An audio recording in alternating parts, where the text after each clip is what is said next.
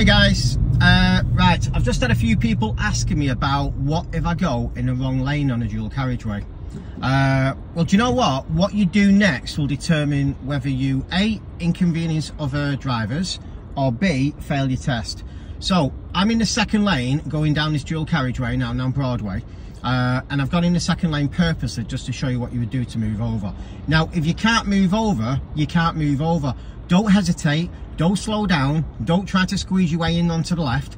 Keep up with the flow of the traffic, and then move over when you can further down. So I'm looking at my left door mirror and there's not really a gap just yet. So what I'm going to do is I'm going to stay in this position. I'm just going to follow the traffic. I'm going to build up my speed and follow these guys up to 40 miles an hour. And I'm not going to move over unless I have got a safe place to move over. But what you want to do now is progress, get up to speed. I'm following this red Peugeot now and following up with him.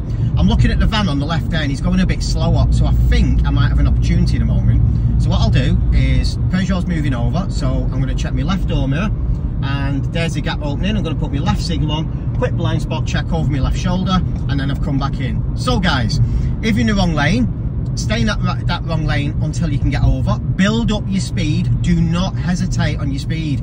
If you're hesitating, you're slowing everyone down behind you, and that's going to cause a massive problem. But yeah, if you're in the wrong lane, that's not the problem. Build up to speed. Constantly keep checking that left door mirror for that left lane and for that opportunity, and then when you do see it, then again, here's another way of doing your lane changing as well. Don't just move across sideways, move across at an angle going across.